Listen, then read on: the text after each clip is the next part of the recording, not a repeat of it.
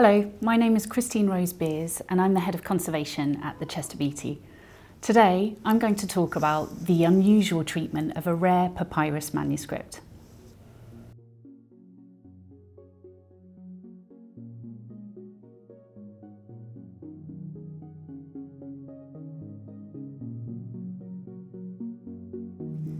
Chester Beatty PMA5 is an extremely fragile, late antique Manichean manuscript. It is one of 7 books said to have been uncovered in a wooden chest in the ruins of an old house near Medinet Mahdi in Egypt in 1929. What remains of PMA5 today is in dreadful condition. The text block has clearly suffered severe water damage, suggestive of a resting place along the Nile floodplain. Now lovingly known as the sod of turf, PMA5 in fact rather resembles a small fibrous doormat. It is exceedingly friable, vulnerable to loss with even the slightest vibration, and its estimated 100 pages of text are utterly inaccessible to readers. In 2018, scholars from the universities of Iowa and Kentucky suggested a non-invasive approach to revealing the text hidden in its pages.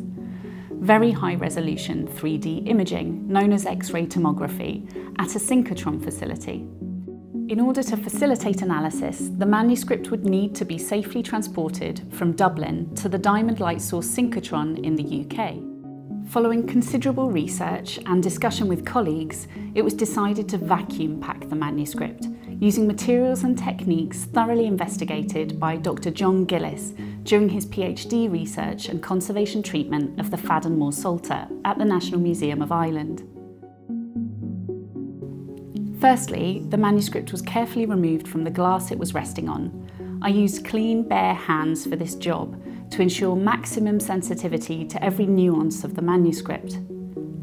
I identified 2 areas of matted fibres on the right-hand edge of the manuscript and proceeded to push it from these points.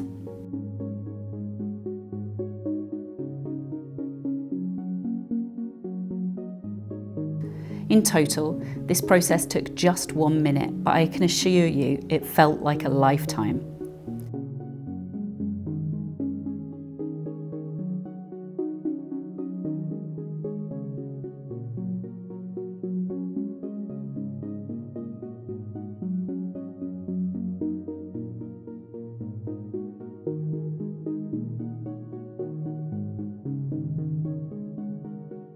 The bondina was gently folded over the manuscript to fully enclose the text block.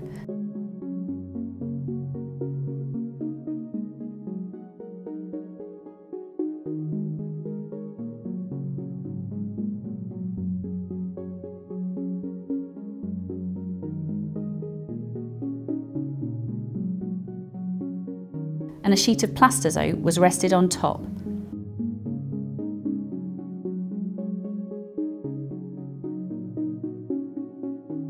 Next, the ends of the bondina were folded over the plastozote to close the package. Working with my colleague Julia Poirier, I then carefully slipped the wrapped manuscript into a pre-prepared film enclosure using a 100% cotton mount card support. This was, in fact, the slowest part of the process, taking around 5 minutes to get the manuscript and packaging safely into the envelope. It was painstaking. Finally, the wrapped manuscript was transferred to the vacuum packing machine to be sealed.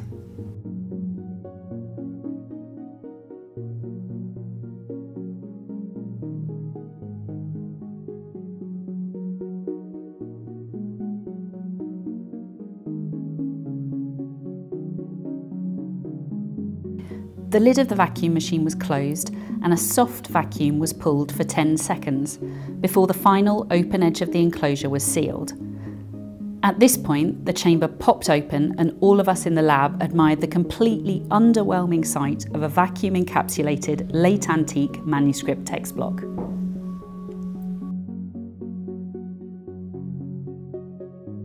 The manuscript was scanned at the Diamond Light Source I-12 beam on September the 25th to 27th, 2019. The 20+ terabytes of data obtained required several months of reconstruction, organisation and transfer time.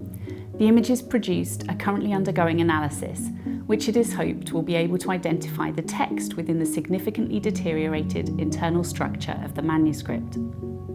From a conservator's point of view, everything went as well as it could, and the manuscript was safely returned to the Chester Beatty without incident.